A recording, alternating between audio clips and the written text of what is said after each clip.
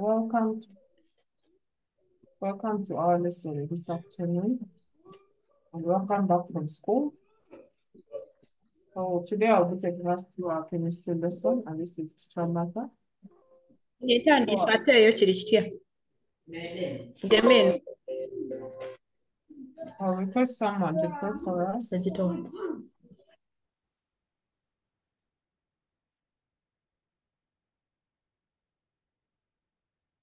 Can someone lead us in out of prayer?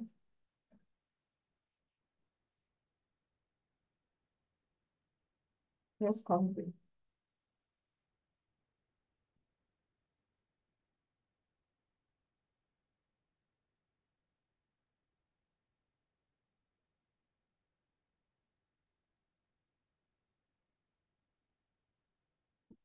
Calvin, please unmute and pray. Okay, humble yourselves. Dear mighty Father, we thank you for this day. We thank you for this time. We thank you for the provision and protection. We thank you for everything. We thank you for this session. We thank you for whatever you've done for us. You've protected our parents, teachers, and everyone. Dear mighty Father, we are going through this lesson. I call upon your Holy Spirit. I call upon guidance and understanding so that we understand everything we are going to learn. Through Jesus' name we have prayed and believe. Amen. Thank you so much, Calvin. Welcome. Okay, so maybe before I go into what I prepared for us to share this afternoon, can I have a few responses in the chat on the topics we're able to cover this term that just ended?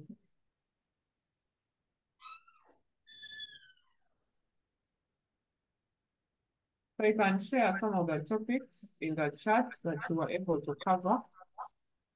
Okay.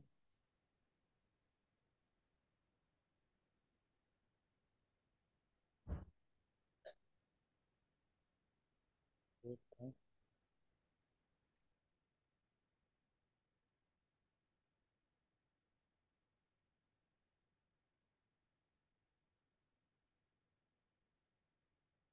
Okay, I can see a few topics.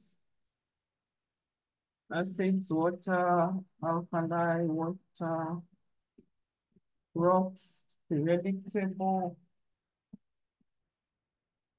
Yeah, okay, thank you for the responses. So this holiday we'll be looking at our first topic that we're supposed to cover. That we are supposed to cover when we in term 2. So if anyone's mic is unmuted, the co-host and host, can you please mute them? Because I don't know why I keep getting feedback. So kindly help me and help me mute those people whose mics are open. Okay, thank you. So I hope you're able to see me, to hear me, because someone was complaining that my voice is a bit low. I hope it's not interrupted by the place I'm in because of the background noise. So I hope we are all able to hear me. So this holiday, we want to look at carbon in the environment. And hopefully those people that were through with the periodic table, this will be your next topic this term as you resume school.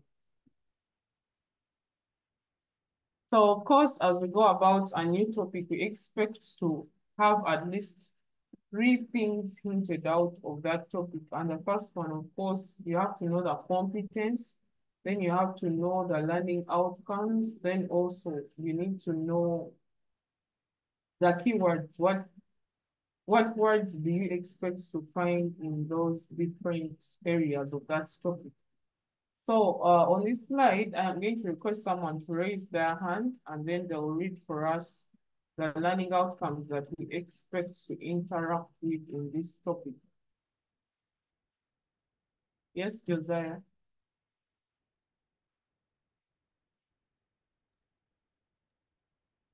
By learning outcomes, by the end of this chapter, we should be able to understand how how and why carbon compounds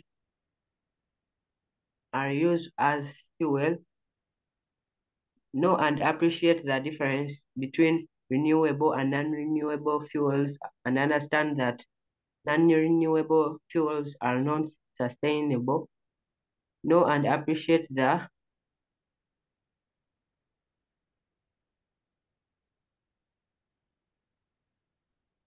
impact of burning carbon-based fuels on the environment. Okay, thank you, Calvin. So, sorry, Josiah. We are going to look at some of those, and I'll request Sarah to read for us the ones on the next slide when I get there. So some of the things we expect you to know as we go about this topic. You need to understand how and why carbon compounds are fuels. So that means you need to know what are fuels and why do we refer to carbon compounds as what? As fuels. Then also know and appreciate the difference between renewable and non-renewable fuels. And then understand that non-renewable fuels are not sustainable. And of course, we'll come out with reasons why. And then, of course, to know and appreciate the impact of burning carbon-based fuels on the environment. So may I have someone to read for us the ones on the next slide? And then, of course, we'll understand the process of making charcoal. Yes, Amy?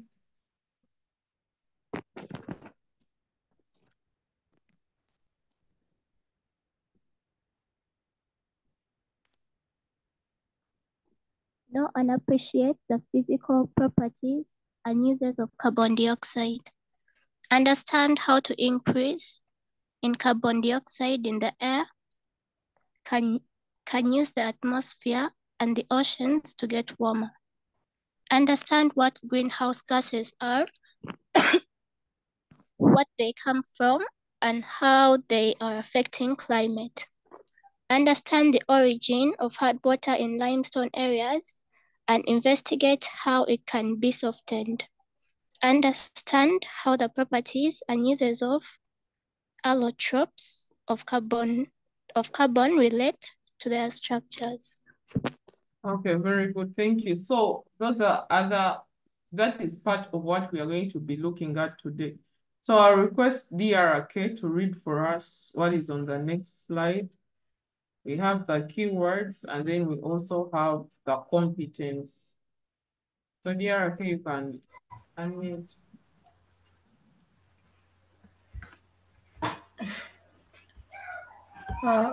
Competence, you should be able to invest. I begin from the keywords. Yes, please.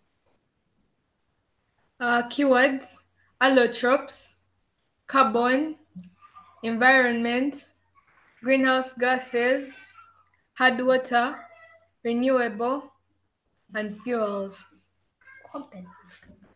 Competence, you should be able to investigate the diversity of carbon compounds in the environment. Okay, thank you. That is very good. So we are going to investigate the diversity of carbon compounds in the what?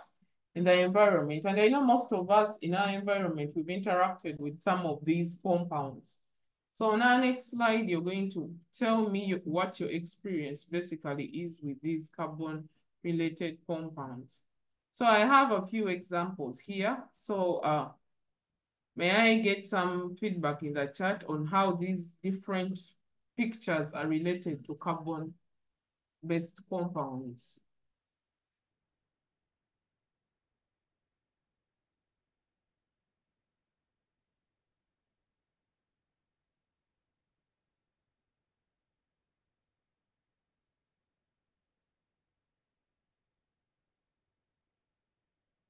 Any ideas?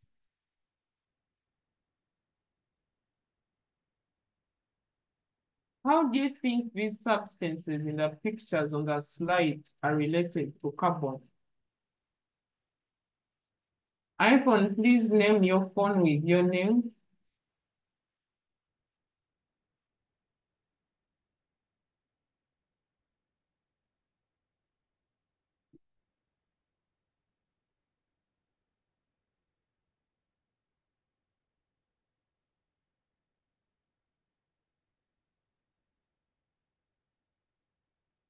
Any ideas on how we think these different substances relate with carbon?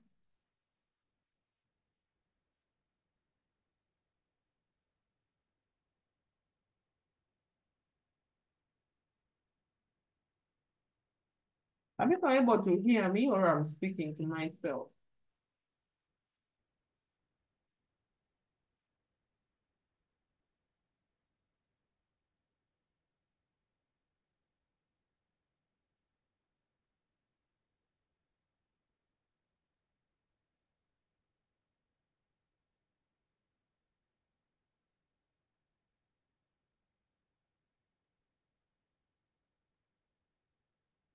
Okay, I'm seeing someone in the chat is responding. The human skeleton, when it's a body, it breathes out carbon, I think. Okay, thank you, Harriet. Okay, Lubs is saying the lamp, when it is turned off, it produces carbon. Okay, that's interesting. Let's hear from Melissa. Okay. Carbon monoxide is a very dangerous gas, whereby when it combines with hemoglobin in the blood, it reduces the ability of blood to transport oxygen, leading to death by suffocation. That explains the skeleton in the picture. Okay, interesting, thank you. iPhone, please rename your device. If you don't know how, request for help. Okay, let's hear from Mary.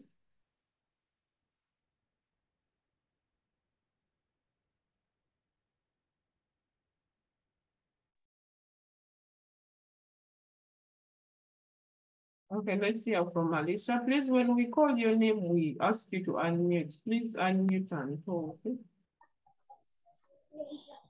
The skeleton is made of carbon atoms that form chains to make an organic compound. Okay, thank you. Sean? I think that the hair was treated using carbon compounds.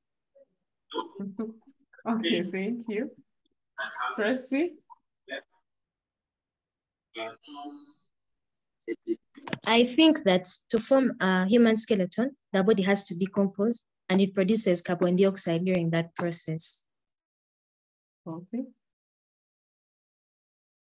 Thank you. So when you look at all these compounds, all these substances, you notice that carbon dioxide come into play.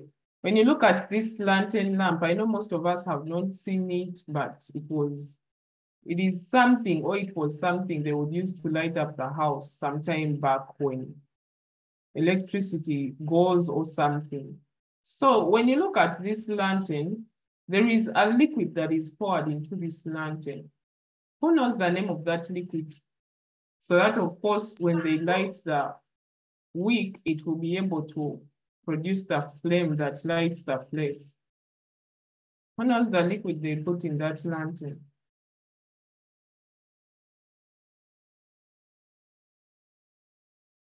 Okay, so thank you. I'm seeing some answers in the chat. Kerosene, paraffin. Yeah, so you realize that paraffin or kerosene is made up of carbon compounds. So in that case, by the time you light that wick and it has absorbed the paraffin or the kerosene, we expect that at the end of the day, when there is a reaction between carbon and oxygen, something is going to be produced, and that something is carbon dioxide. So when carbon dioxide is produced, that means it is a carbon compound because it contains carbon in it.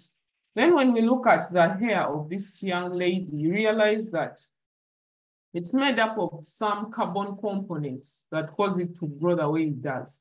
When we look at the plastics, I know most of us have looked at using materials. Actually, all of us, if you went through senior one, you must have looked at the topic of using materials, and you looked at plastics as one of the synthetic polymers. So when we go into detail as we move further in our chemistry journey, you will discover why we say that plastics are actually carbon-related compounds, because their structure is made up of carbon as the main element, and then of course other elements come into play. When you look at the skeleton is made up of bonds, and those bonds obviously contain carbon in them, because you realize when you are studying the historians, all those that will become archaeologists, when you're studying the dates of the fossil substances, maybe those things that decayed a long time ago, you'll use what we call carbon dating by measuring how much time have these things spent when they were dead. So when you look at the carbon count, it gives you that picture that actually our bonds contain what? Carbon. So compounds that make up our bonds also contain carbon. When you go to different substances, because there are very many. So I want to hear from us, what are some of the substances that contain carbon that we can actually look at? What substances do you interact with in your everyday life that contain carbon, but they are not reflected on this picture? Okay, I can see some answers in the chat. Wood, charcoal, okay, that is good.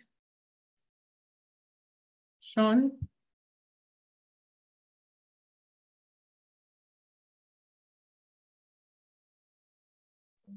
Coal. Coal, wood. Then I'm seeing soda, candle. Okay, these are all good answers. Paper. Okay, Josiah. Organic matter. Okay, organic matter.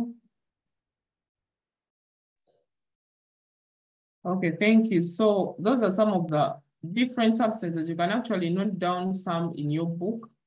By sodium carbonate of soda, soft drinks, wood, soda bicarb, juice. Okay, so most of those components actually have what?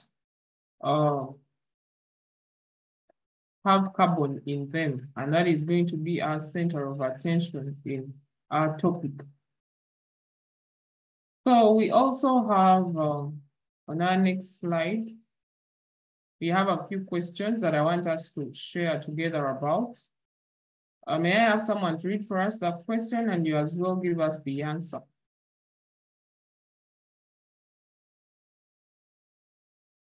Yes, Mary? Carbon is a non-metal because carbon is a gas. Okay, very good. Anyone with a different idea?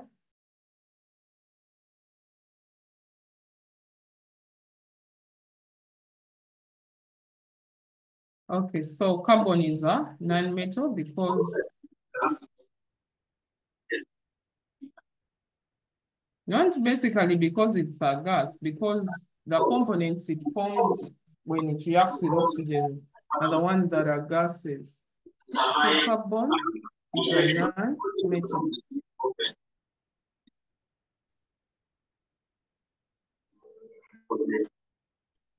Okay, we have our next question here. To which group and period of the periodic table does carbon belong?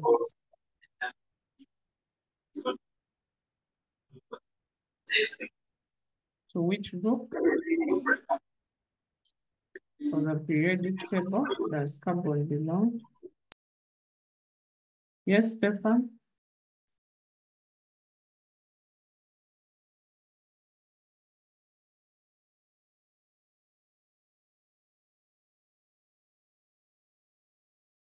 Stefan, can you unmute and tell us?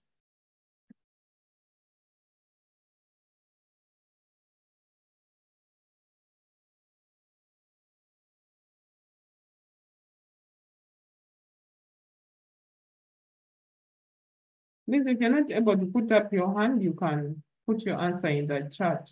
We're on question 2. To which group and period of the periodic table does carbon belong?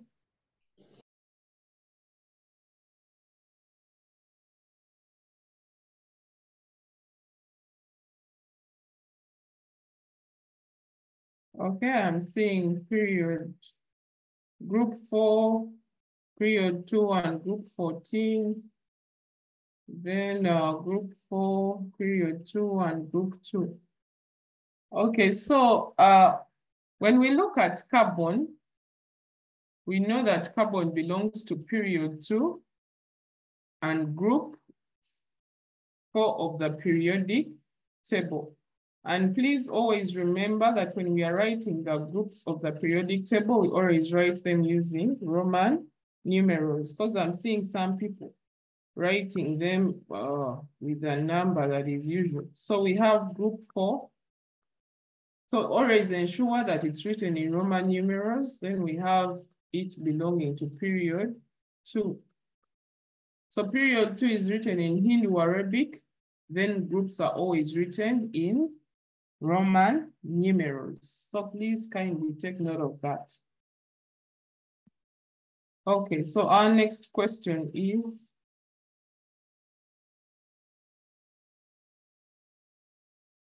what are some of the properties of carbon?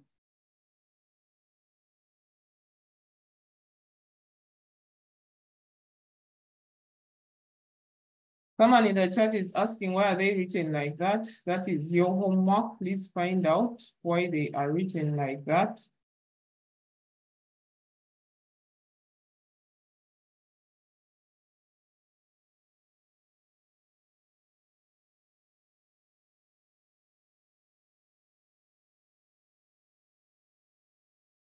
Students, can we please share what are some of the properties of carbon?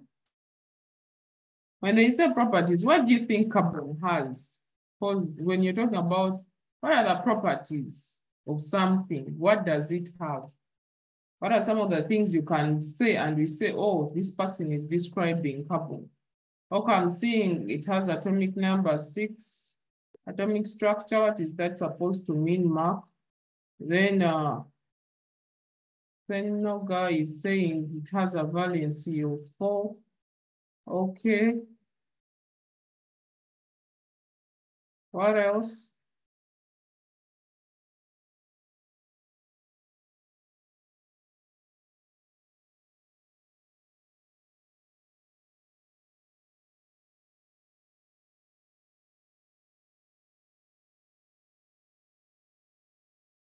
Carries 4 electrons in the outermost shell. Then it's the secret in the periodic table. It's a non-metal, has a boiling point of that. Then thermal conductivity. Okay, so when we are looking at carbon, we know the mass of carbon is 2.2 grams. Okay, so those are some of the properties. What is its density? What is its mass? What is its boiling point? And then is it a non-metal or a metal? So those are some of the properties. And when it burns in oxygen, what do we expect to get? That can also be a property. Okay, our next. Where in the environment can we find carbon? You can also raise your hand so that we don't just rely on the chat only. Where in the environment do we find carbon? Plants during photosynthesis. Okay, good. Any other?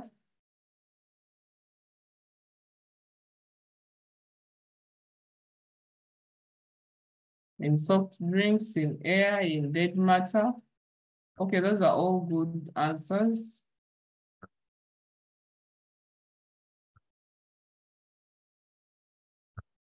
When we have our next question, what are some of the processes that require carbon dioxide? What processes in our daily life require carbon dioxide? Photosynthesis, good.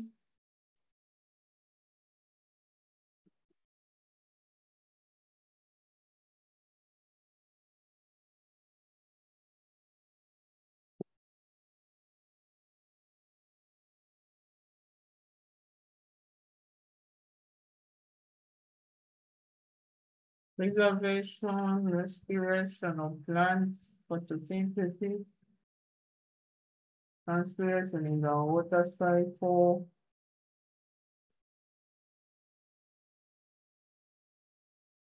so when packaging substances, that is to say preservation. Okay, so can we get someone to read for us this statement that is in red ink?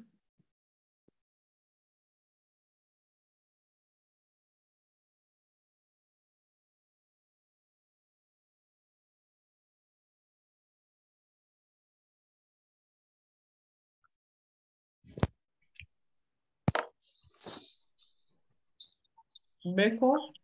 Benko? I don't know whether it's Benko or Beko.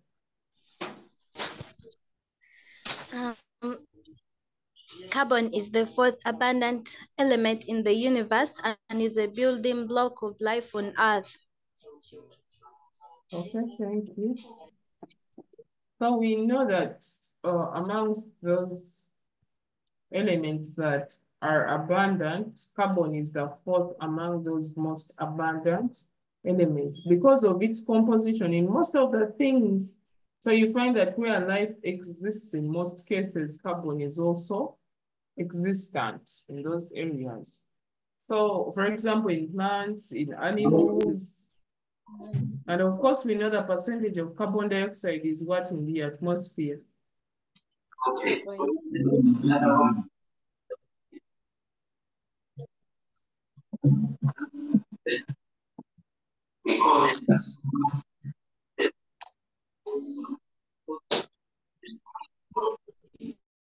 And because of people that are unmuting, yet their hands are not up, I'll ask the host and co-host that when I mention the name of someone, maybe you can help me ask them to unmute. Otherwise, I've muted all of us for now. So I was still asking, what is the percentage of carbon dioxide in the air? Okay, 0.03%. Oh, thank you. So every one of us should know at least that composition.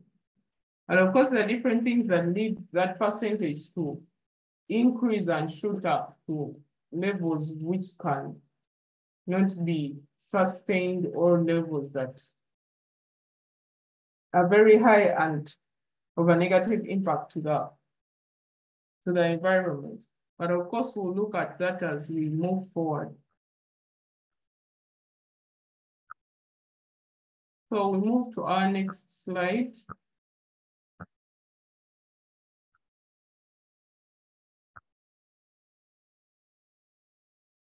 So we have what we call a carbon cycle. What do you understand by a carbon cycle? Or if someone asked you what does a carbon cycle mean, what does it have? What would be your response in that case? Yes, Sean.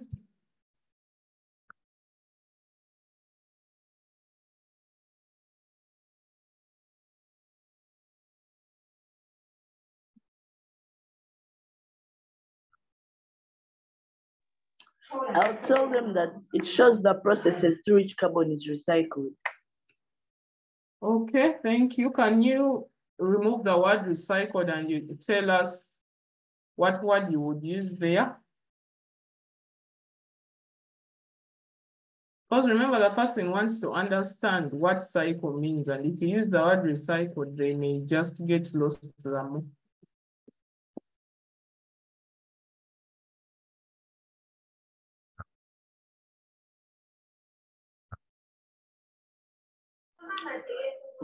I would use the word what?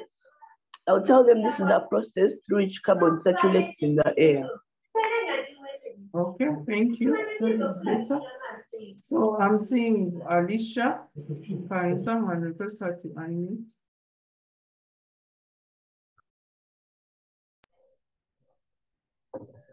This is a process by which carbon is exchanged among the biosphere, pedosphere, geosphere, and also the other parts of the atmosphere. Okay, thank you. So I'm seeing some answers in the chart. The carbon cycle is a natural process that describes the movement of carbon through the Earth's atmosphere, and it involves continuous. That part is very important. And then carbon is how different organisms use carbon dioxide in the environment. So in the carbon cycle, we basically see the interaction between the different organisms and carbon. So that means if we have plants, we have oceans, we have animals, how are they interacting with carbon? And because it's a cycle, the same way maybe you looked at the cycle of a housefly, you realize that one leads to the other and back. So when this one becomes an adult, the other one will lay eggs and then still goes through the same cycle. So it's the same thing with the carbon cycle. The events are a continuous process. So we don't say it has come to one end. One leads to the other, another leads to the other, then back. So it continues. It's that kind of, there is that kind of continuity within the structure.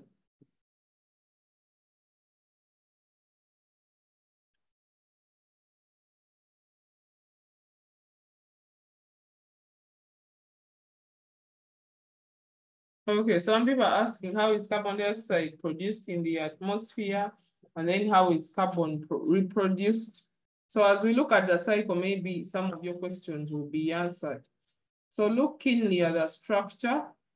The words may not be very clear, but I'll try to read the ones that I'm able to. So this is a carbon cycle, and we have the sun here. And of course, we know the sun is an important raw material for what? For photosynthesis to take place. So we have the carbon dioxide from the atmosphere is required by the plant for photosynthesis to take place. So of course there is decaying of organisms and waste products, which decay for, if they decay for a long time, of course they will be roasted in the soil or in the rocks to form fossils and fossil fuels. Then of course we have root respiration. Then we have auto-factory emissions. We all know that factories give off carbon dioxide in case they have those fumes and different things that they manufacture. So, and still, because they are producing that carbon dioxide, it's going back to the environment. And of course, here you can see this sheep. It's representing animal as a generic term in biology. Even human beings, what during their exhaling, they give off what? Carbon dioxide. So you realize that it's a continuous process. So one leads to the other. Carbon dioxide in the atmosphere absorbed by plants, then dead materials, then into factories, then into the atmosphere. Then the animal is also giving off carbon dioxide as it breathes out. So you realize that it's a continuous kind of process.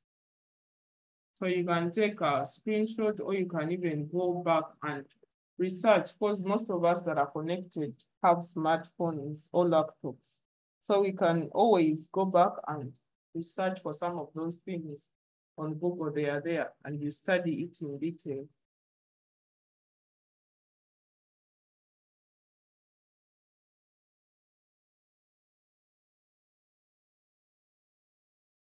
So we have using carbon compounds as fuels. So we know that most of the substances we use at home to produce light and heat contain carbon.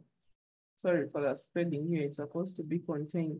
So most of those substances that produce light and heat in your homes contain carbon. What are some of those substances at home, or the ones you use at home, that produce heat or light, or even both?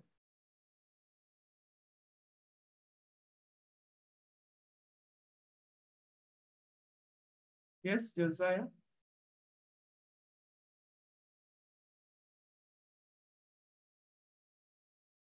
I'm seeing some answers in the chat: electric bulb, charcoal, television, bulbs, wood, biogas. Okay, those are all good answers.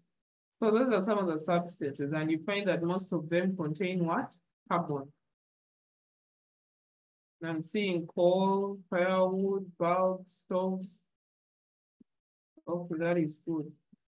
Then of course we have examples. which we've just given up there. So what is a fuel and what do we know about a fuel?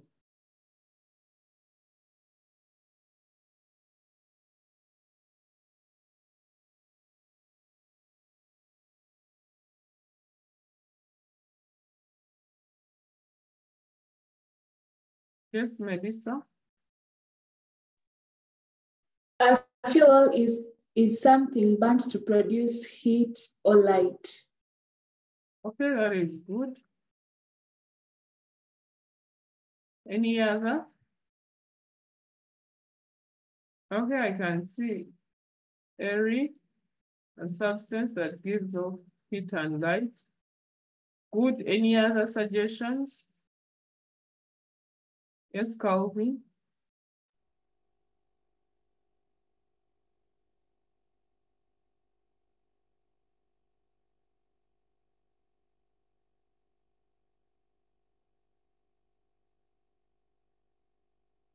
Calvin, I can't hear what you're saying. I don't know if it's all of us or just me.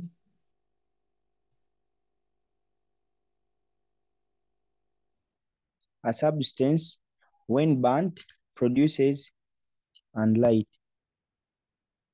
Okay, thank you. Let's hear from Alicia. These are materials that are burned to produce a large amount of heat energy or light energy. Okay, thank you. So basically that is a substance when burnt produces light or heat. And of course, those different, the heat and light produced are converted into the different forms of energy that we require for a certain purpose. So we have a fuel is any substance that we burn to provide heat or power. Then of course we are expected to, because if we are burning these things, and remember we say carbon-based fuels, if we burn them in oxygen, there are specific products that we expect to get. So this is what this next slide is taking us on. When carbon-based fuels are burnt in oxygen, in limited supply of oxygen, what product do we expect to get? Dear, okay.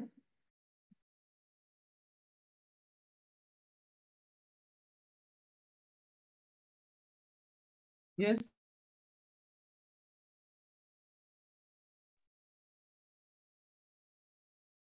Okay, I'm seeing someone has posted CO. I don't know what that means. Company, CAM, cobalt, coal. I don't know what you were supposed to mean there.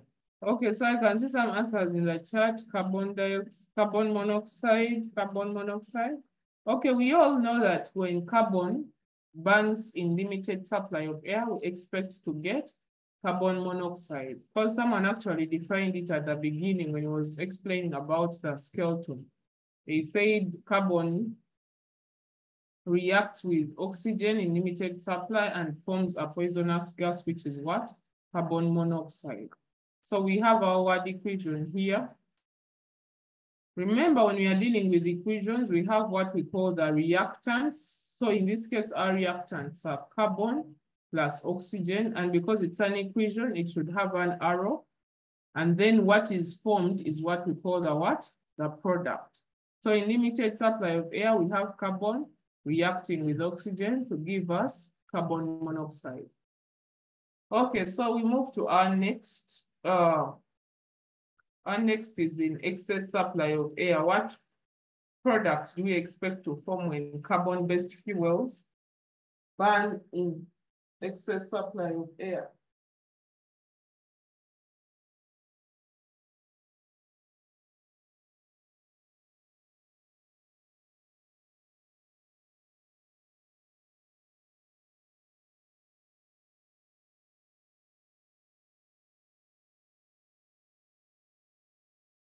What product will we form when carbon reacts with oxygen in surplus? Okay, I can see Muhoz is saying carbon dioxide.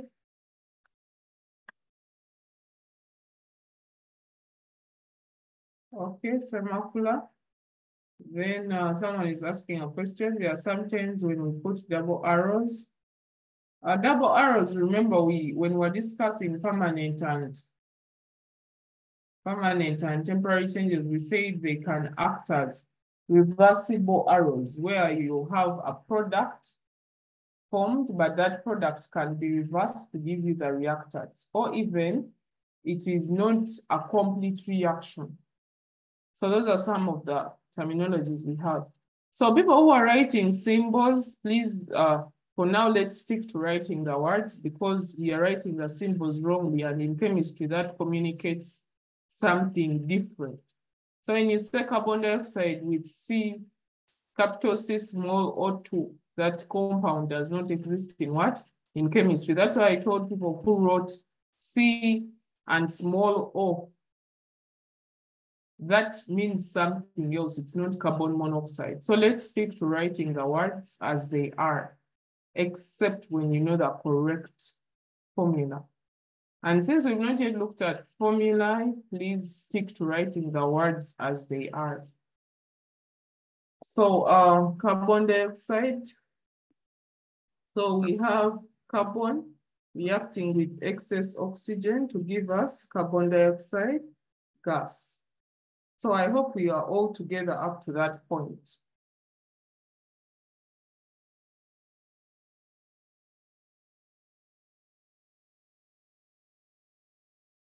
Are we all together up to that point, or is there anyone we are leaving behind?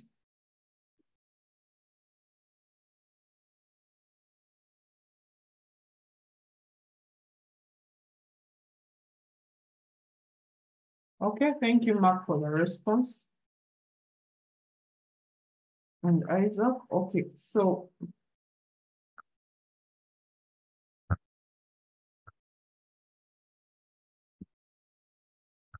we have a big question here, which is telling us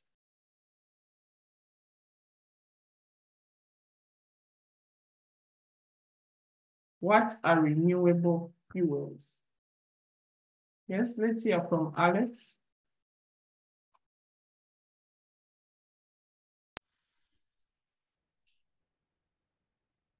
Renewable fuels are fuels that can be reused when exhausted. Come again, please. Renewable fuels are fuels that can be reused when exhausted. Okay, thank you. That is good. Let's hear from Sean.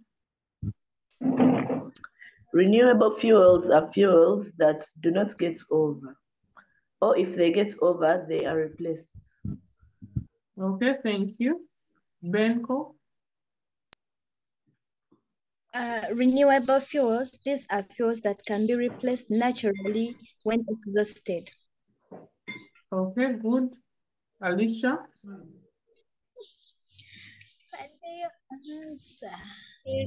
Renewable fuels are fuels that can be used again to do other specific works so as to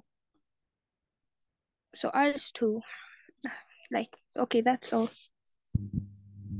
Okay, thank you. So someone is saying these are fuels that can't get exhausted in the environment. These cannot be exhausted. These are fuels that can be replaced once used up through natural processes.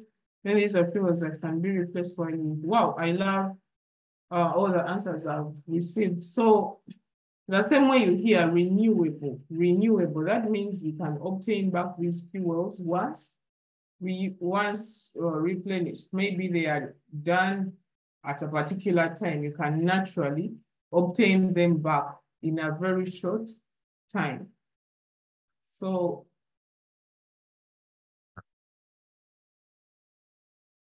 these are easily formed over relatively shorter period of time. So what are some of the examples of the renewable fuels that we have in our environment?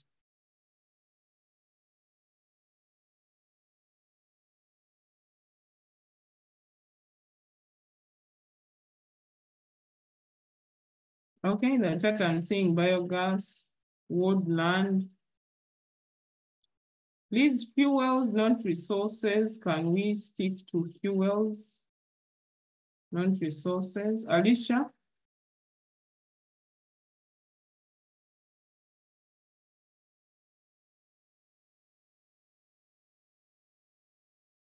Okay, let's hear from DR, okay?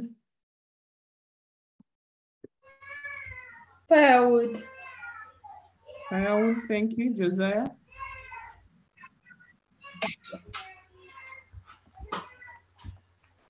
Coal. Coal. Doesn't coal get over when we use it? Sean? Wood. Wood. Okay, it's the same as someone saying firewood. Thank you. Alicia?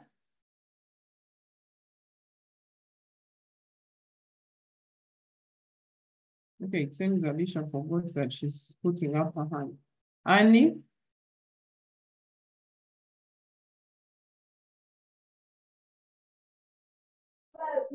Water. Is water a fuel? DRK?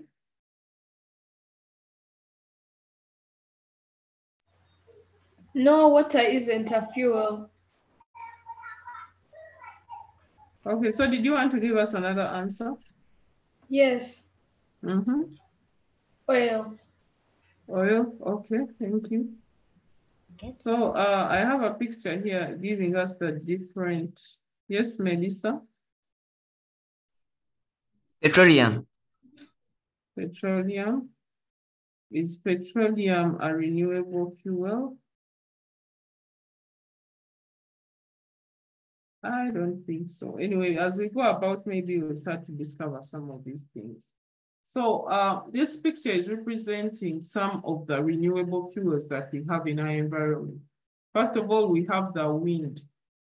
So of course, you can install those wind panels that can always respond to the amount of wind that is available in the environment to generate energy for you. And then of course we have hydropower.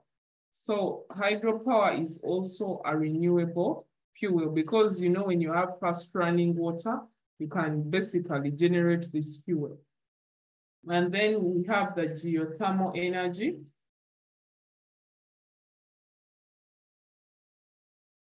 And then we have the bioenergy. We also have the solar energy, which is from the sun. So even when it rains, we know that at some time the sun will come out and of course recharge your solar panels. So this diagram, this side is trying to show you how some of these different energies are obtained.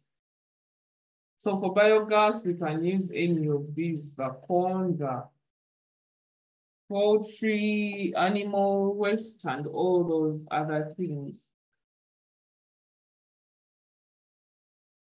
So those are some of the renewable fuels that we have. We have the wind, we have the hydroelectric power, we have the geothermal energy, we have the bioenergy, and then the solar energy. And of course, you can find out more of those examples. Yes, Mary.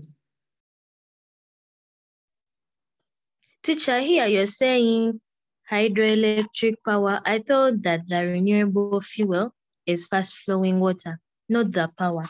So I'm confused there. Okay, thank you for that question. So when you talk about high running water, not every fast running water produces hydroelectric power, because I'm imagining I go to Kampala town and there are floods and of course the water is flowing faster. Will I be able to generate power from such kind of water?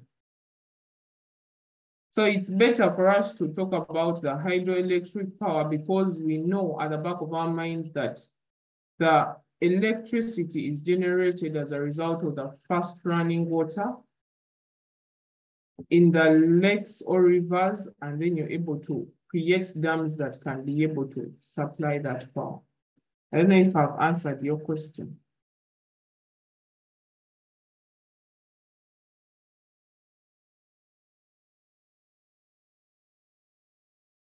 Okay, so Sean is saying yes, you can. I don't know what you're yesing. Whether the fast running water in Kampala, of course, those floods will not be sustainable. But of course, when you know you have a river or a lake, you're able to generate that electric power, which makes it a renewable fuel. So I don't know what your yes, you can is about, sorry, but maybe you can expound now. All right, so if there are no more questions,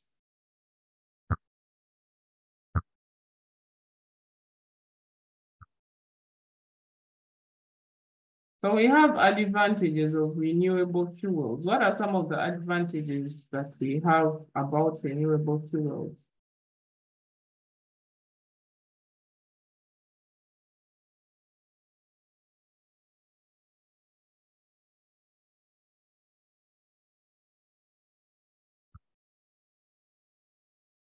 Yes, Mary? They can easily be replaced. Okay, that is good. Any other? I need to see more people putting up their hands because we are 70 students here. So I expect that we raise our hands and say something. At least you'll also finish the lesson and say, I did something productive in the lesson. Okay, let's hear from Benko.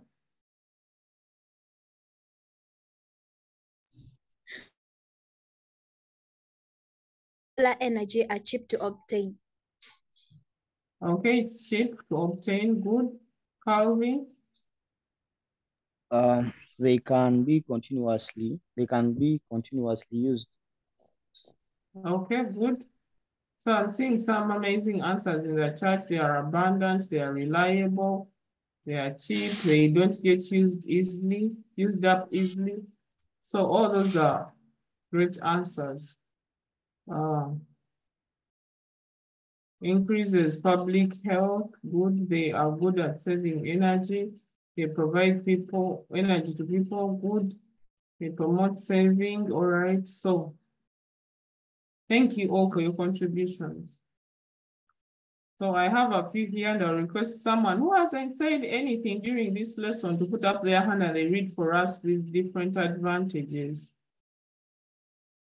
If you know you haven't said anything since the lesson started.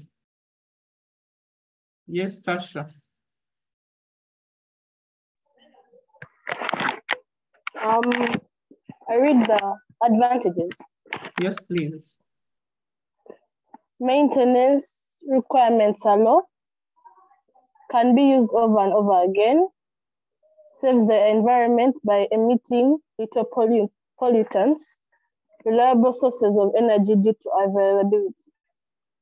Okay, thank you. So on top of what you've given me, those are some of the few advantages that I would list now, but don't limit yourself, write as many as possible, as long as they conform to the advantages of renewable fuels.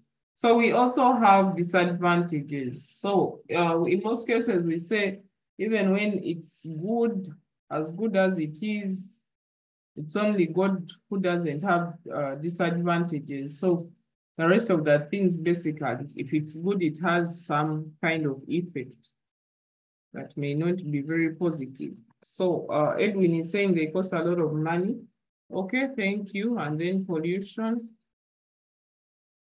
Okay, so let me hear from these people whose hands are up. Victoria.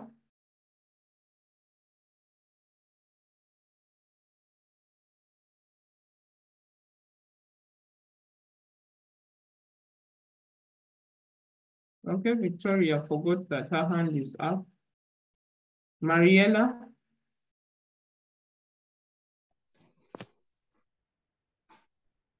They lead to air pollution. Okay, air pollution. Josiah. They are expensive. Expensive. Calvin, thank you.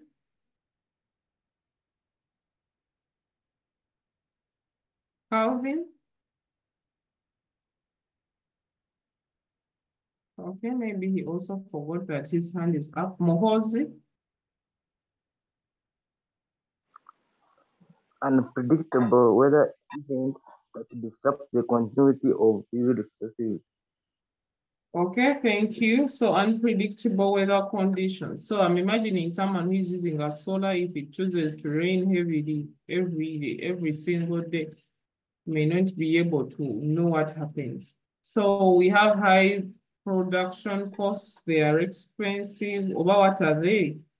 So let's be particular. Then they pollute the environment. Setting up biogas system needs much money. Pollute our environment, costs many lives of the air they breathe. Okay. Let's hear from Alicia. They require a lot of space. They need recycling. Renewable energy devices need recycling. And the initial cost of renewable energy is high. The efficiency of renewable technologies is low. Renewable energy is not available around the clock. Okay, thank you. Those are amazing answers. So for those that were writing, that would be very good for you.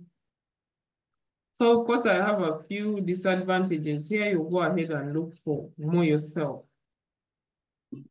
So we have the fact that there is a high need for storage. For example, if you go and buy the solar panels, of course, you need the storage equipment. And then when you have hydroelectric power, the different connecting wires also need where you're going to store the generation of that electricity, like the power stations, the different stations that are put up in different areas. And then, of course, we have storage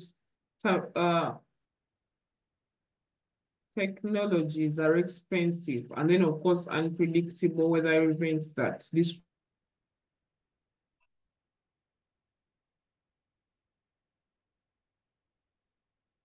the continuity of these resources. And of course, we can always find out on what are the disadvantages of renewable fuels. So we have the non-renewable fuels. What are non-renewable fuels?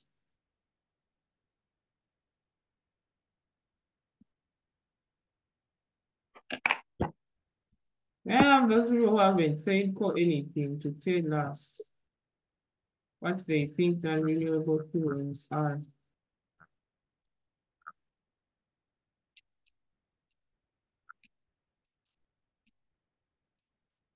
Okay, the 3 hands I'm seeing up are for those that have been saying something all along. May I get someone who hasn't said anything at all since the lesson started to tell us what they think about? We want to hear all your voices, but if we keep hearing the same people over and over again, which is a good thing, and let's have those people who haven't said. Baggy?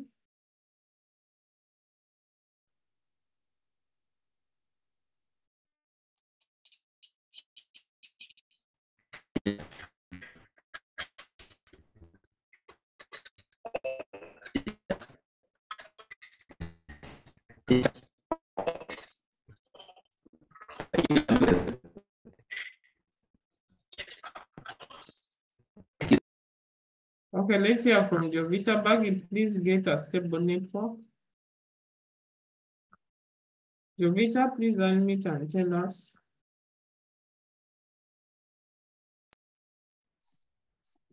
Non-renewable resources are resources that cannot be replaced after use. Okay, thank you. Mercy Mugume. Renewable resources are substances that once exhausted cannot be reused. Okay, good. But please let's stick to fuels, because when you say resources, it's a general term and it may bring in things that are not related to our scope of coverage today. So as we define, let's stick to the word. fuels other than resources. Okay, let's hear from Calvin. Non-renewable fuels are substances that are formed naturally and cannot be retained once exhausted. Okay, thank you. Melissa? Non-renewable fuels are fuels that cannot be filled up again once used up. Okay, thank you. Melissa? The second Melissa? These are fuels that cannot be reproduced after use. Okay, thank you. Alicia? A non-renewable fuel is a natural fuel that cannot be readily replaced by natural means at a pace quick enough to keep up. Okay, thank you. Benko? Non-renewable fuels are fuels be replaced naturally when exhausted. Okay, Mohozi? Non-renewable fuels are Sorry, please unmute. non-renewable fuels are fuels that are formed naturally but cannot be replaced by natural means.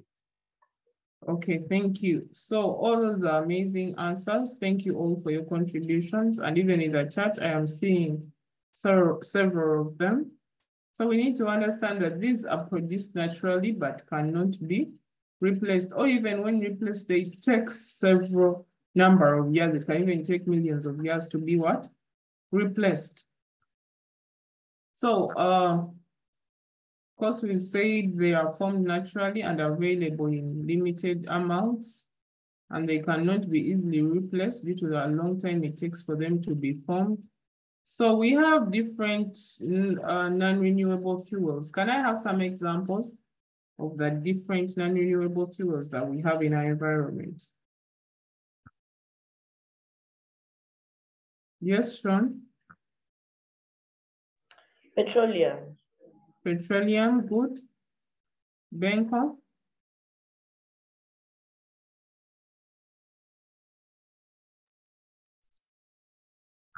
Sorry, please unmute.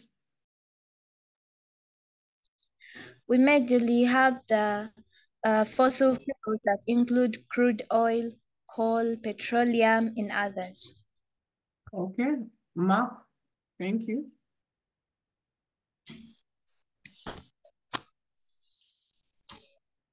Mark, please unmute and tell us. Coal.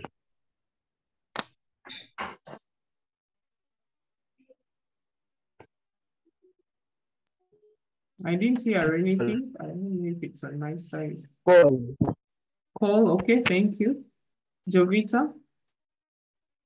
Alicia? Coal, natural gas, oil, and nuclear energy. Okay, thank you. So those are some of the different uses, the different non-renewable resources that we have. Okay, lastly, DRK. Biogas. No, we already looked at biogas as a renewable fuel, so it's not among the non-renewable. Otherwise, thank you. So we have different answers in the chat: natural gas, nuclear energy from uranium, fossil fuels. Okay, thank you. So I have a picture here showing some of the non-renewable fuels. First of all, we have oil, we have coal, we have natural gas, and then we have nuclear energy. So of course, you can find out other examples of those non-renewable fuels for you to be knowledgeable on those different fossil fuels and how are they obtained. Okay, I've seen someone saying phosphate, and then still we have diamond. So we have several non-renewable fuels. So when you look at this, oil, coal, natural gas, and then nuclear energy. All of them at least contain what? Carbon dioxide, sorry, carbon in them. But when we generalize the term and we say non-renewable resources, we can bring in the phosphate, we can bring in the steel, we can bring in the diamond, we can bring in the copper, all those different things that don't actually even contain carbon, but because of how they exist as naturally produced, but then take a very long time to be obtained once exhausted. So that is why we stick to basically these that are here. So this diagram here is showing a comparison between renewable fuels and then non-renewable fuels. So under renewable, we said we have solar energy, we have biomass, we have geothermal, we have wind, and then we have hydroelectric power. And then when we come to the non-renewable, we have the oil, we have the coal, we have the nuclear, and then we also have the natural gas.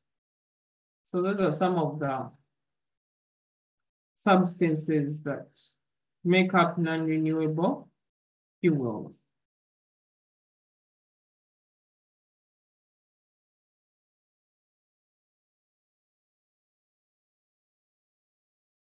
So I hope we are not very fast and we are not leaving anyone behind.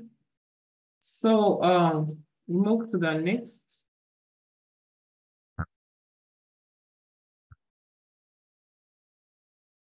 We have advantages of non-renewable fuels. Can I have some of the advantages that we know?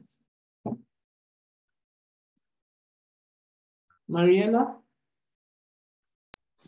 Non-renewable resources can't be replaced when exhausted. Thank you. Mohozi?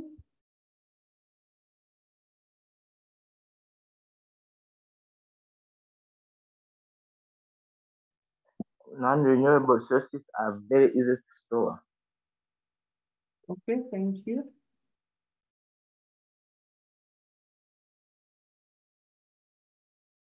Okay, someone saying high profits can be generated from selling oil.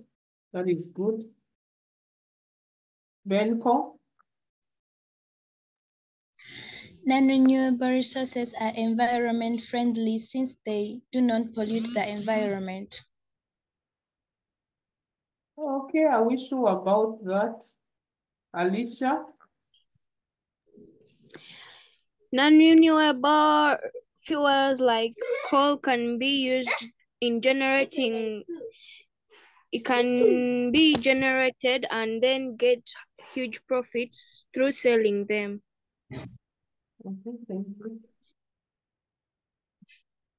Emily? Sorry. Non-renewable fuels are easy to transport since they are often liquids or gas. Okay, thank you. That is good. So we have all those different advantages. So I have a few here. You can always build on them. So I'm going to get someone who hasn't said anything at all to read for us these advantages. Please, if you haven't said anything, those who have been saying, giving us answers, please lower your hands so that we can have those who haven't said anything to raise their hands so that we can get one to read for us.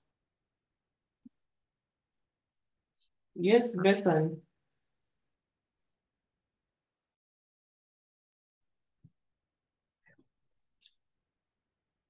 Advantages of non-renewable sources.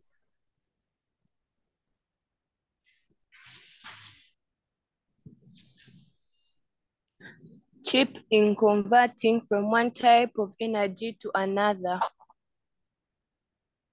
Easy to use whether in the house or elsewhere. Very cost effective, therefore it is cheap. Very easy to store. Creates jobs to many people in extracting, transporting, and refining. Okay, thank you so much.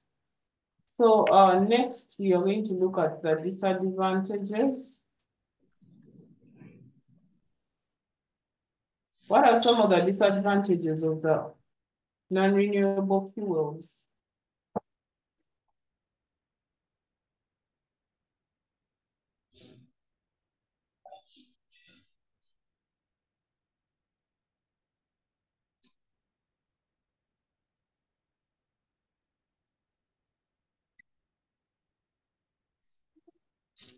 Okay, let's hear from Jemima or Jemima. Very expensive in refining.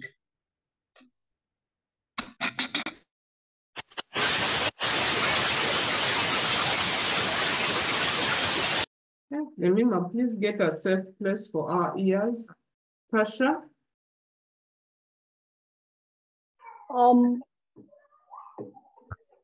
disadvantage of non-renewable sources is that they are expensive to obtain.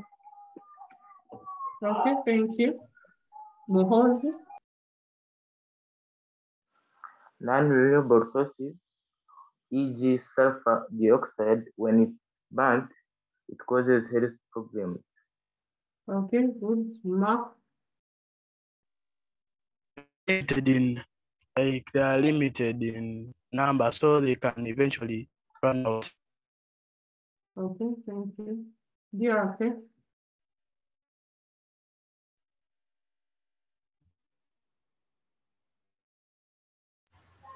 They take a long time to form. Okay, thank you. Benko? They require high technologies in when finding where they are and also in refining. Okay, that is very good. Thank you. Alicia? The mining of coal, searching for oil, installing oil drills, building oil rigs, inserting pipes to extract and transporting natural gases are very time-consuming processes. So the disadvantage of non-renewable fuels is that they are time-consuming. Okay, good. Thank you. Karen? They are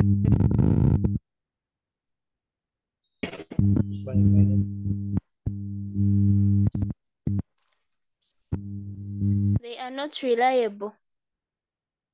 Okay, thank you. Lemoning? Stefan?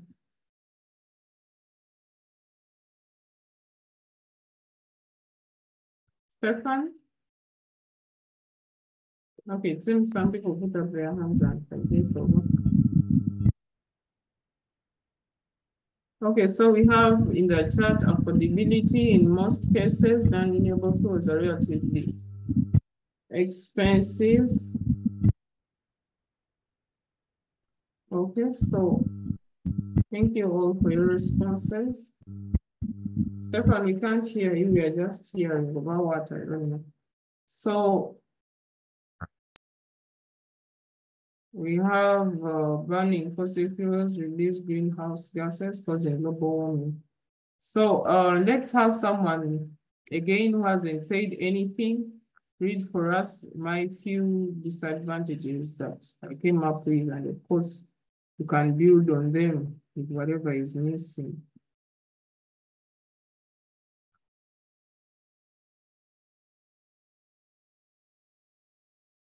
But compare the hands I'm seeing up are for those ones who have been saying something. Okay, let's hear from Tina. Tina Martinez.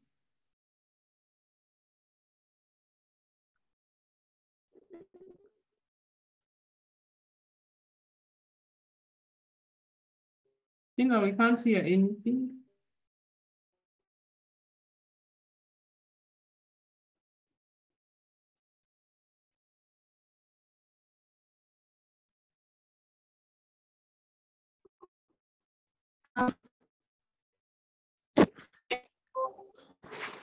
What about, can you hear me?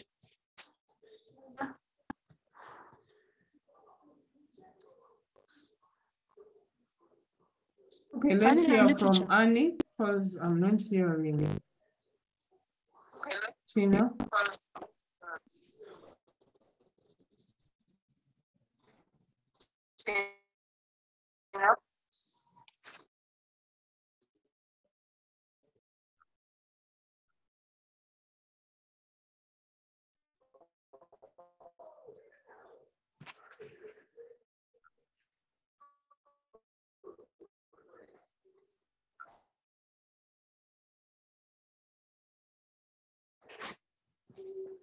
Okay, let's hear from Francis.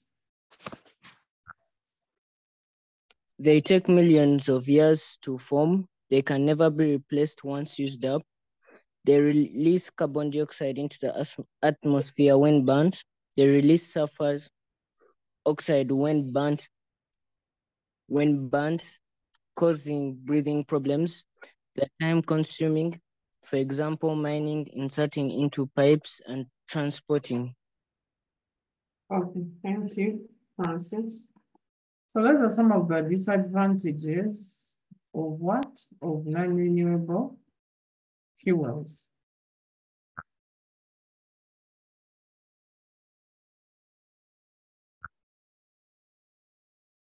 So we have a comparison here between renewable and non-renewable fuels.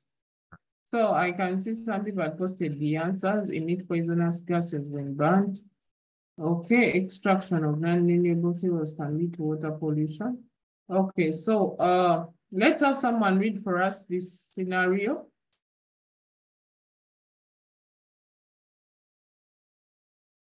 Okay, let me see who was the first to put up their hand. Yes, host Isaac. Mzee Chibuka has a large animal farm and has been wondering what he can do with all the manure he collects without wasting it. He asked the sun to buy for him natural gas, yet the sun has not received payment for the past month. They are both puzzled on what to do. How can you assist Mzee Chibuka and his son to solve this problem? Okay, so any ideas? Can we brainstorm on what we think this question wants us to? Considering what we've just looked at up there, who can tell us what do you think this question is asking us to do? S23 Ultra, is that your name or the device name? Okay, Senoga. Yes, they want the fuel from manure. Okay, fuel from manure. Which fuel is that? Biogas. Okay, very good. Then I'm seeing Annabelle is saying use of biogas instead of natural gas. That is good.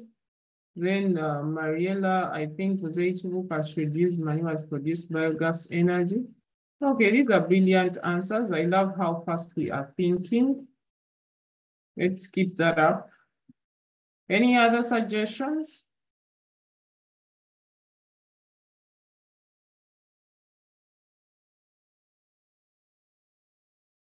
Okay, biomass. So I'm going to give us a hint here, and of course, I'll need our responses.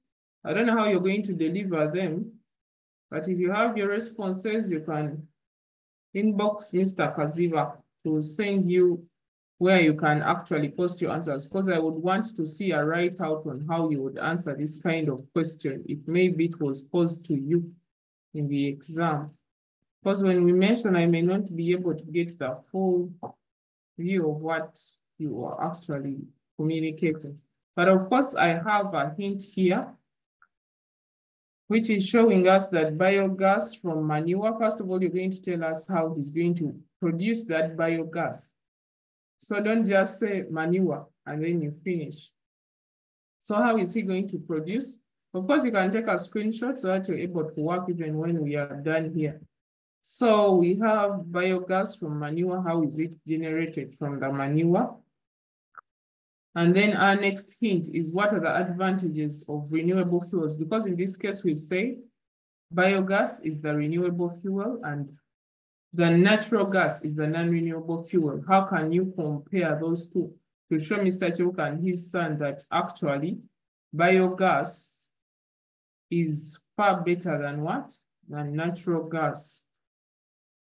Then we also have the dangers of non-renewable fuels. How are you going to convince this Mose that his suggestion of natural gas is actually not something to look at, yet he has a lot of manure on his farm that he actually doesn't know what to do with? So are we still together up to that point?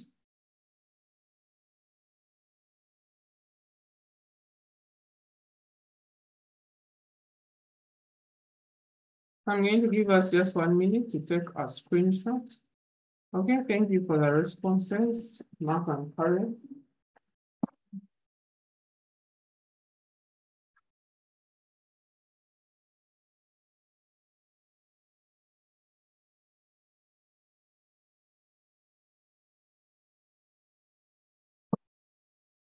So our lesson is going to end here today. And next week, of course, we'll be able to cover up to 4 p.m. So we should come prepared. So in that case, unless we have any questions, I would request someone to pray for us as we close up today's lesson. Please, if you're willing to pray for us, raise your hand.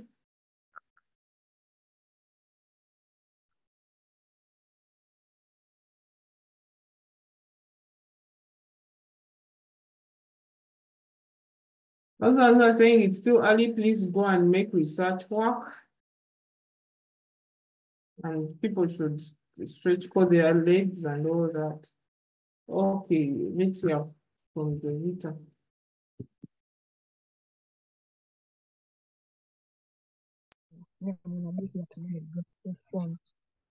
Humble yourselves for the word of prayer. In the name of the Father, and of the Son, and of the Holy Spirit. Loving Father, we thank you for the gift of life, for the gift of this day, and for enabling us to have this lesson. We ask you that you can protect us and guide us in the next lesson. We ask this through Christ our Lord.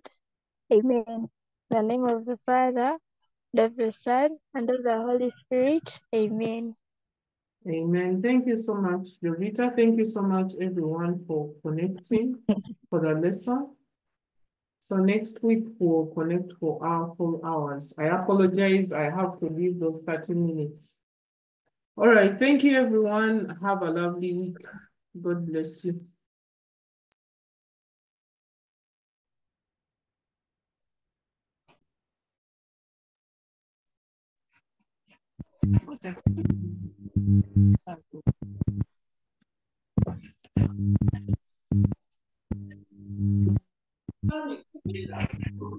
So,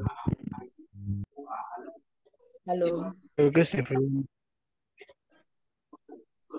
are you fine? Okay, for those on the WhatsApp group, you can always find my number there. Except for those who are not there. Okay, madam.